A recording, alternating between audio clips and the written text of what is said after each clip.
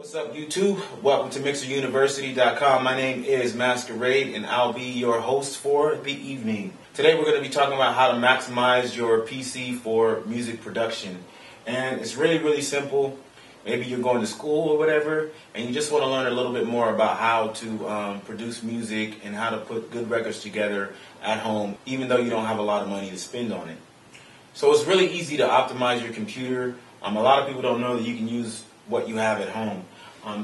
I've got here a laptop. This is a Toshiba.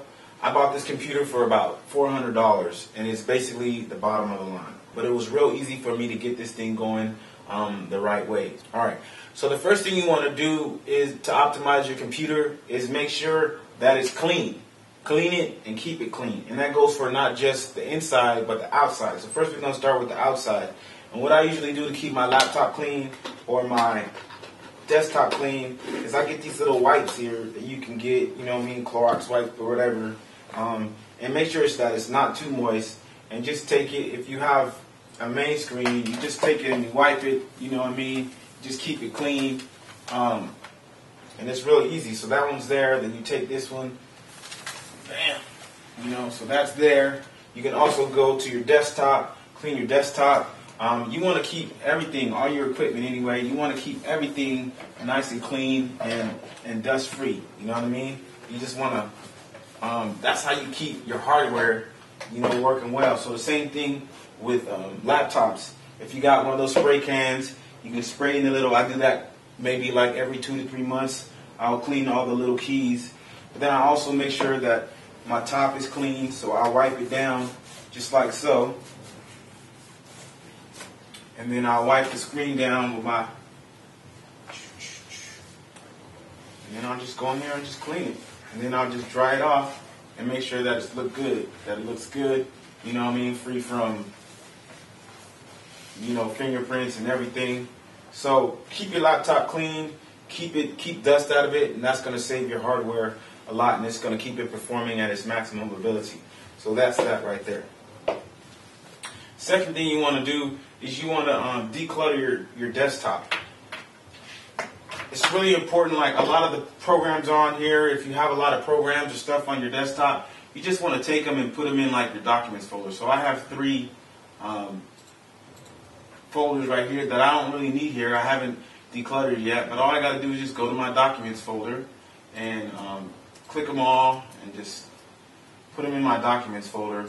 And then I can also organize it later on. So if you got a lot of stuff on your desktop, you don't really need it there. It's not really optimized for music production. As you see now, I only have a few items on here. So declutter your desktop. The next thing you want to do is you want to set up your laptop. It doesn't matter laptop or desktop. You want to set it up for high performance. So you go down here in the corner and you see like the little battery button, or it's the same thing on the desktop. When you're on the desktop, there's a little thing in the corner, and you can go here and you can click balance, you can click high performance, and you can go to more power options. If you go to the power options, that's also available on desktops, and you just make sure you click high performance, and that sets it up to give it all the power that it needs, for you to basically perform the task in your program at an optimum level. Okay. And just remember, if you do have a laptop and you're not working on music or whatever, and you don't have it plugged in, it'll use your battery juice up really quickly. So you want to make sure you change it back to normal.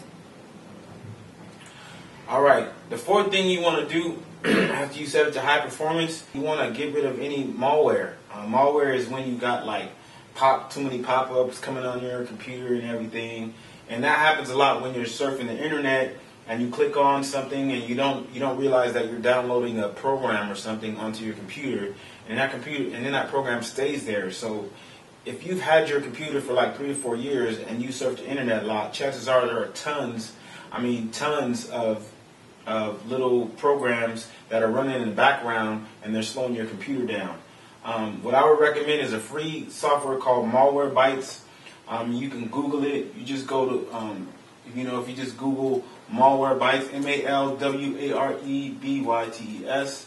If you just Google it, they have a website called Malwarebytes.org. You download it, and you just run it. You don't do the complicated one. You just run a simple scan, and it'll scan your computer for a bunch of just crazy, just programs that you didn't even know existed that'll be on your computer, and then you select them all, you delete them, and then it'll tell you to restart the computer. You restart it, and then you run the scan again. I think it's the quick scan, so you run it again, and then next thing you know, all the malware is off your computer, and your computer's going to run a lot faster. The next thing you need to do is you need to run antivirus. You need to have antivirus. And this is the way you do double protection on your computer. Okay, you got it set up for high performance already. You do malware, like Malwarebytes, and then you have spyware or a virusware like Microsoft Security Essentials. Microsoft Security Essentials is free as well. So you just Google it, and just put in there Microsoft, and you see it comes up right up, Microsoft Security Essentials, and you can go to the website, Microsoft, Windows, and you can download it onto your computer for free.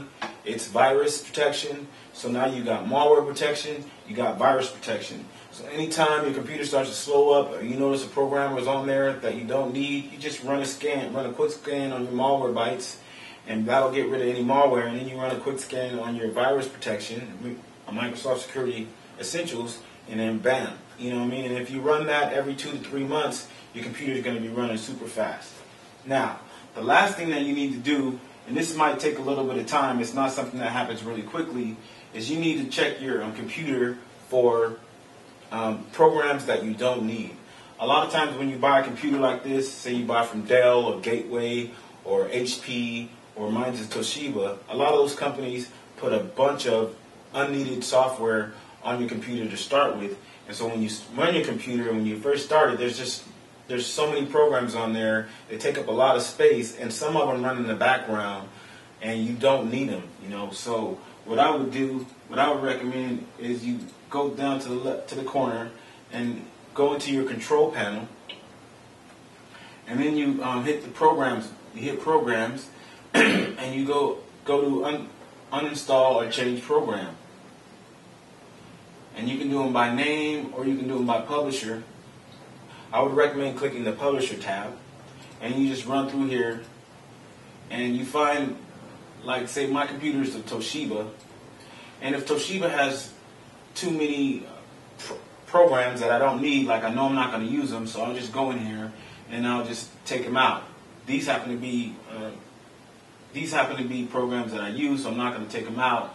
But let's say you can go in here and say you look up a publisher and you have a Gateway computer, and Gateway has 15 programs in there, and you know you're not going to use any of them, just take them out. Like, you can just eliminate all of them. Also, the same goes for if you don't recognize a program in here and you don't need it and you don't use it.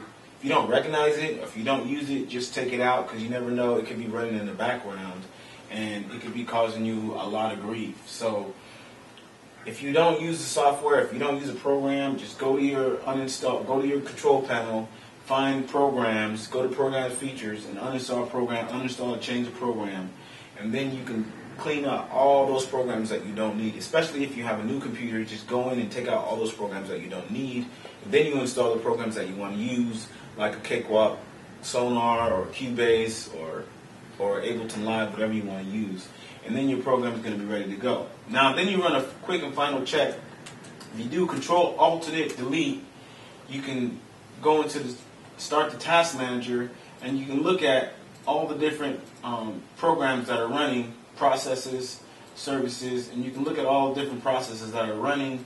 And also, if you can go in there and you can check to see if there's any programs that you don't recognize.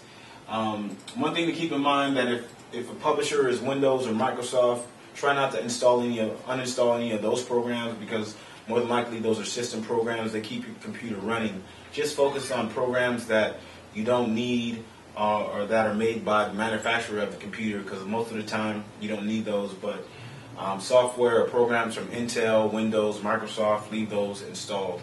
But outside of that, once you've completed those 6 steps, you should be ready to install your music software, and it should be running like a dream. So Alright, so that's how you optimize your PC for music production.